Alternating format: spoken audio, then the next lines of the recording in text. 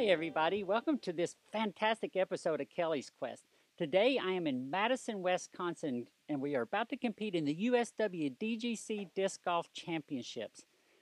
There are so many women coming to this tournament, over 300 of us total.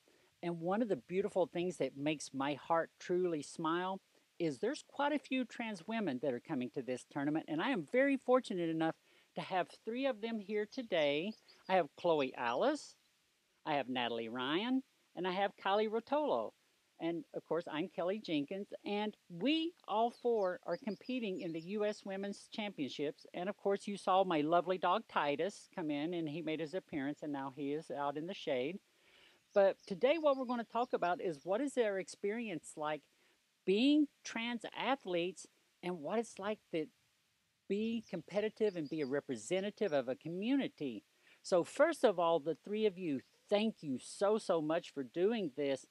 And it does my heart a lot of good because I'll be honest, when I joined the PDGA in 2014 as an open trans woman, I was terrified. I'm like, okay, I didn't even understand the hurdles that I had to go through to even become a PDGA member in the women's division as a trans woman.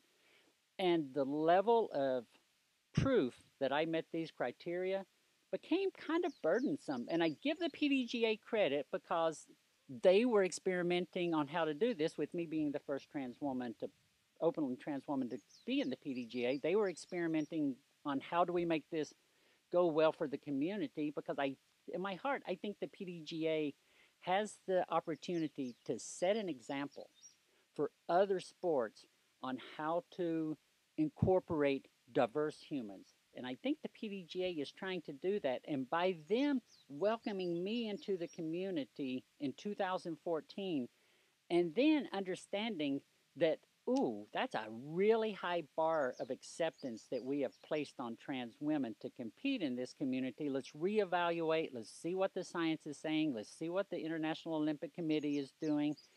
And let's figure out how we can make this more accessible to more people. And they did that. They got the requirements for me to join the PDGA as a woman were different than what they are now. There's still a level of proof and burden that other athletes don't have placed on them. But I also think that we are fortunate to be in a sport that we get to do this, where there's four of us here competing. And I really want to thank you all so much for it. And Kylie, I want to start with you because you are native to the state of Wisconsin. And you said you might be living in Illinois now, I think you said. So, how long have you been playing in the sport of disc golf? How long have you been playing as your authentic self? Yeah, I grew up in Appleton, Wisconsin. Started playing in high school because we had a course on our high school grounds, and there's a bunch of other courses in the area. Joined the Air Force and stopped playing for a little while, and then I ended up transitioning and moving from Pennsylvania to Illinois, and started picking it up again because my dad and brother were playing, and I kind of just got back into it that way. And that's probably 2017 is when I started playing casually as myself. December 2020 was when I started playing in the PDGA. Okay, My first tournament. Yep, yep. It was a Christmas tournament. So, and I'm very happy. Yeah, I am very happy. Just being able to be myself and um, just be relaxed and be able to just go out and enjoy things and not worry about um, somebody that I don't have to be anymore. I am me. And what division are you playing in at the tournament? When you have 300 women showing up to a disc golf tournament, there's going to be a bunch of different skill levels, and the PDGA has it designed where you can compete in your age bracket and your skill level both. So, what division are you playing in? I am playing in intermediate FA1 this weekend. Normally, I play FA1 for my local tournaments and everything, so not in the open yet. So I'm glad you mentioned not in the open yet, and then look kind of over at Chloe and Natalie. I'm playing in the age protected division of FPO 50 plus. Believe it or not, I am over 50 years old. I know, I know. So we have two pros here with us, and I want to talk with Chloe and Natalie on a different level because part of this sport is just like any sport at an elite level, when you compete, there are tournaments everywhere, and people are good enough to go play in these tournaments, and sometimes they make money. And there is a tour that goes all over the country. Right now, the tour is stopped in Wisconsin. Last weekend, you all were in Minnesota at the Preserve. This week, we're here in Wisconsin. Next week, there'll be another tournament or there'll be a break. And Natalie and Chloe, you two are part of that tour, and you all are traveling around the country. So you all have a unique set of circumstances that are different from us. Right now in the United States, there are no full legal protections for trans people across the board. It is all driven totally by states' rights. So when you drive across the country, some places you have full protections, other places you have zero protections.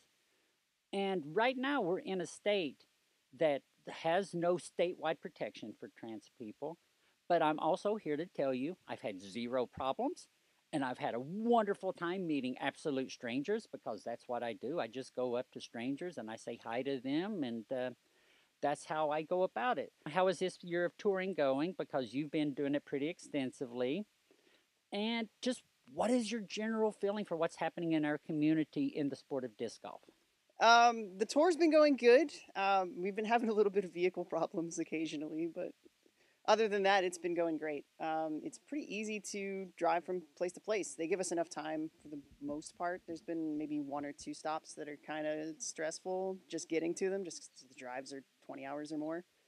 But yeah, other than that, the tour's been going pretty solid. My season's going okay. I've been getting hurt a little too much, to be fair. If I could stop doing that, it'd be going a lot better. So I'm currently traveling now with my fiance, who proposed to me actually right before the tour started this year. So, thank you, thank you. But it's made it a lot easier to tour just because I don't have to worry about being alone, in a random place that I've never been before. So it gives me a little bit of peace of mind generally when I'm on the road. So I also want to now come to you, Chloe, because you did something that made the news.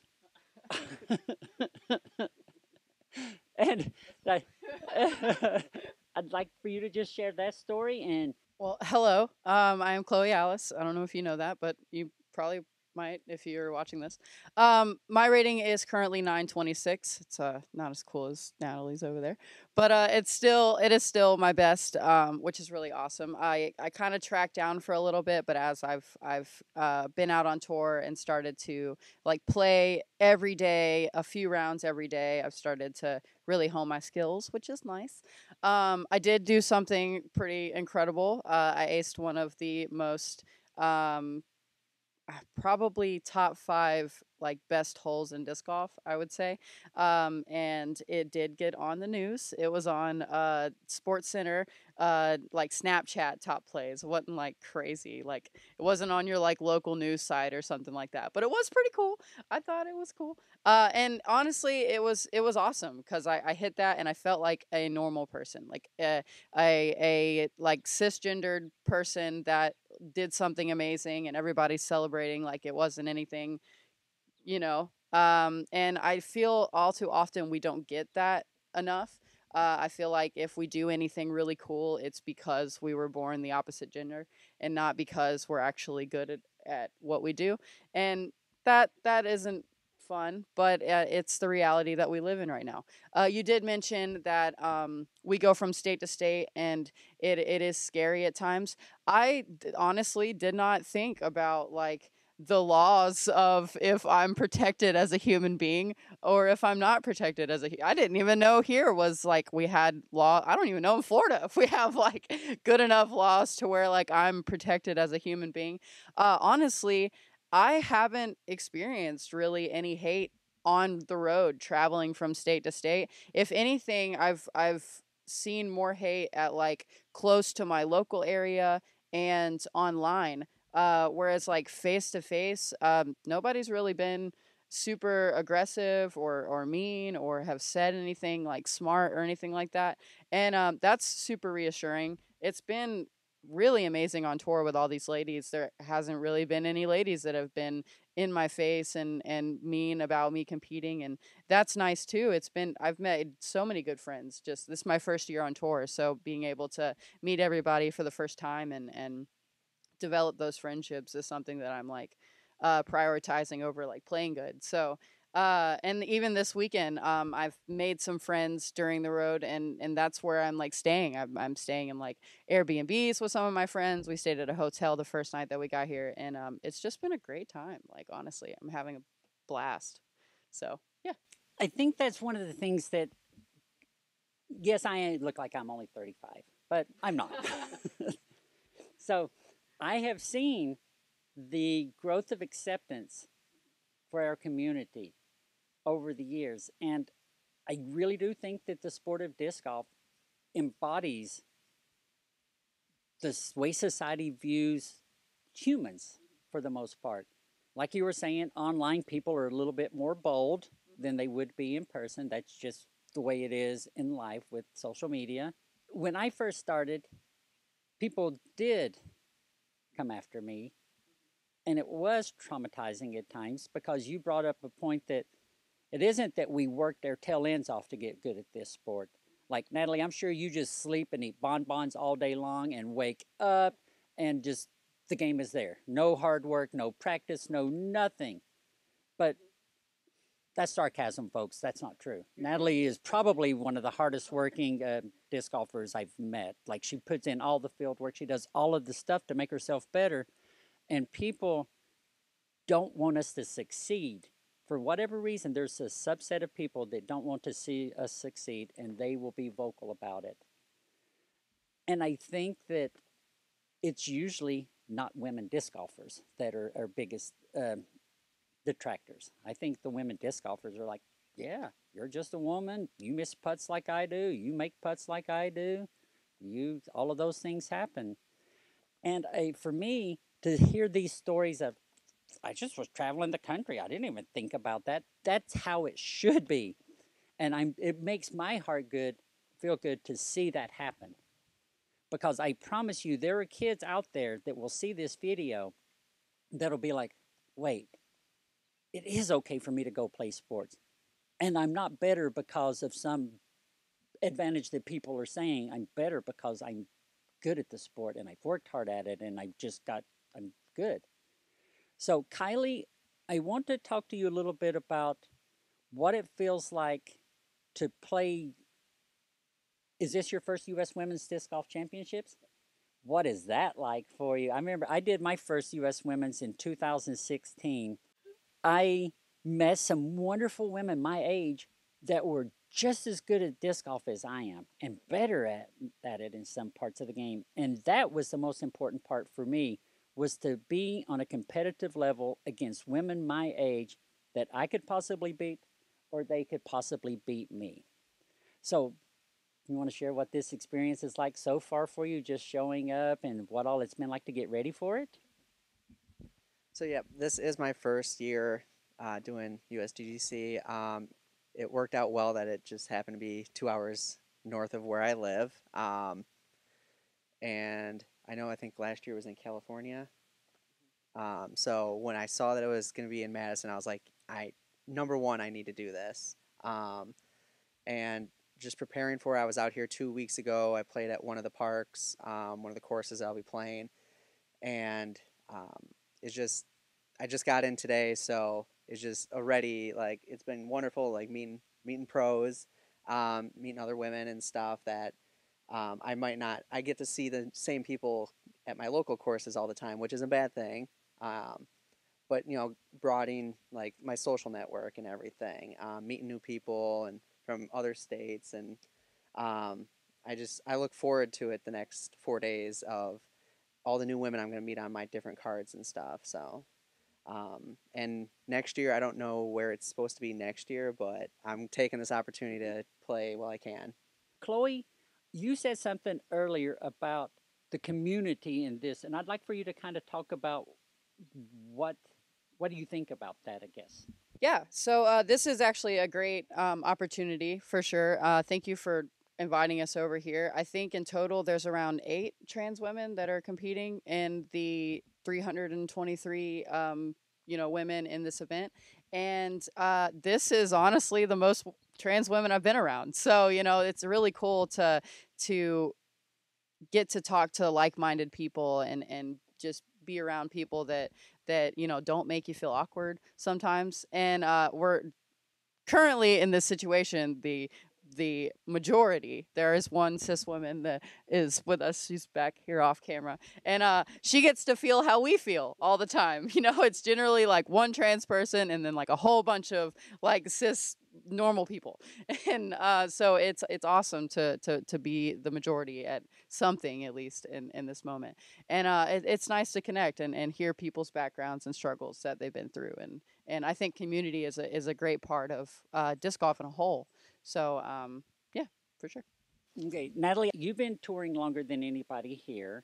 You have embraced yourself as an ambassador. You have a shirt that is the Trans Pride emblem that you wear. You have the little patch I've seen.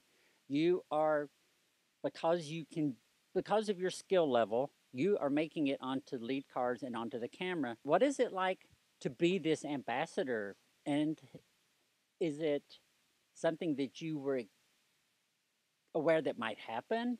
Or is it like, whoa, I'm an ambassador all of a sudden? So I knew from the beginning that I was probably going to be good enough to be the ambassador for the sport. Just I did. That's the reason I'm here. Is that confidence is the only reason I made it this far. I knew from kind of an early spot when I started thinking about playing FPO, even at all, way back in the day, that I was potentially going to be good enough to win tour stops. I wasn't quite good enough back then, but I've worked at it.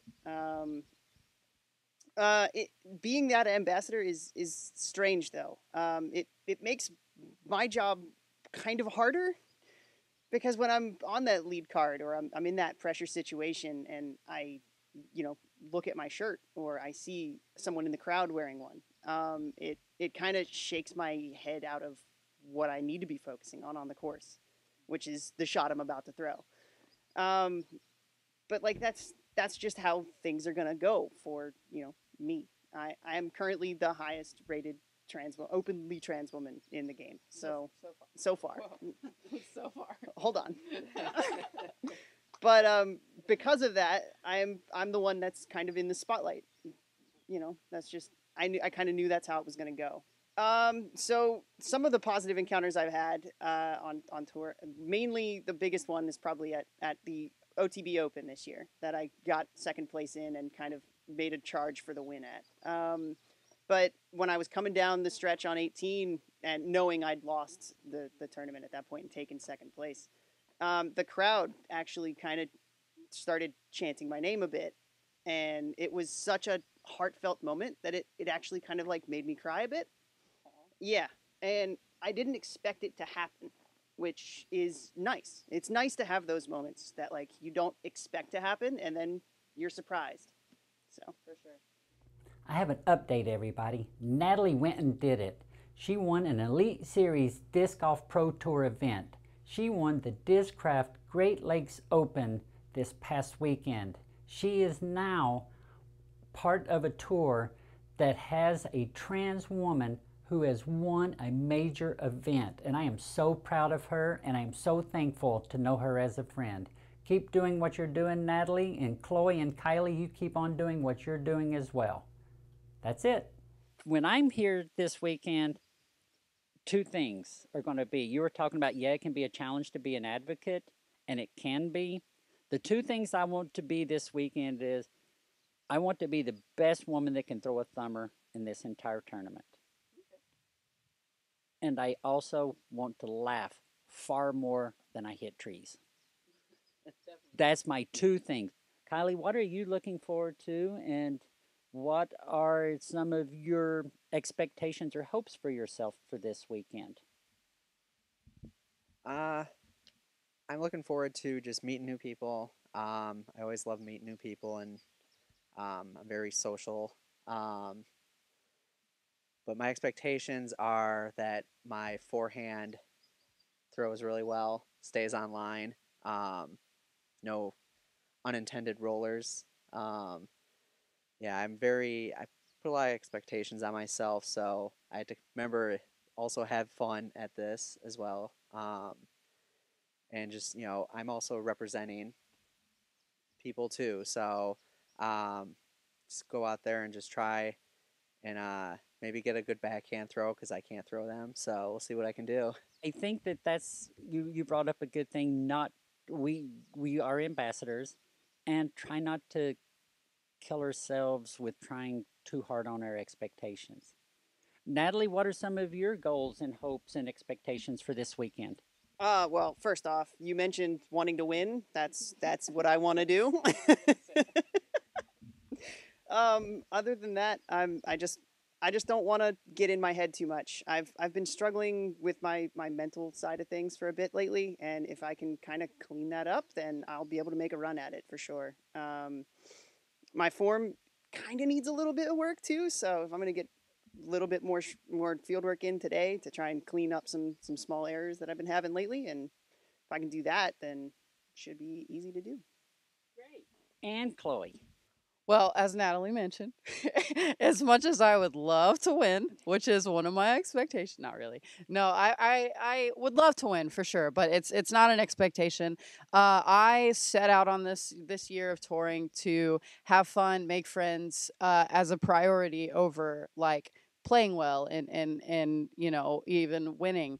And so I really just want to expect to keep a cool head and just play my game. Go out, have fun with my cards, make sure the vibes are solid, and just have a good game. Whenever I started playing and started getting good and going to tournaments and stuff like that, I looked into like getting some like sponsors and partners and stuff, and I always thought it would be so hard because like I am super controversial, and like as a company standpoint, I don't know how they feel about supporting trans women, because then some people would be like, oh, well, I don't want to support this company and spend money in this company anymore because they support trans women. And so I always thought it was going to be super hard to like get sponsors and people to kind of like be on my back and help me out.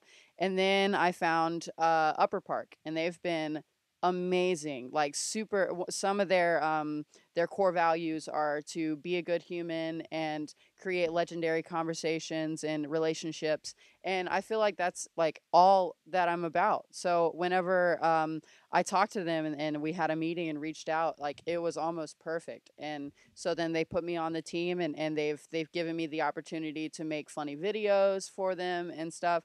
And they've really just like, I really appreciate any company like or that supports. And I know Natalie is sponsored by Neptune, and they've made a huge stance about being super like accepting, and they've got like their picture is like a Pride Month flag. And I really appreciate any companies that like want to support us and just be there for us. And I think that's super awesome, and it's showing other companies and the community that like this is okay, and that's sweet. So. I want to give a huge shout out to Kylie, Natalie, and Chloe. A huge thank for being here. Make sure you follow these people right here on their social media accounts and everything, and they will be naming those off to you in right now. I'd like to thank you for this opportunity. I'm sure all of us like just be able to talk and everything, just get our opinions out there and get the representation going. So thank you.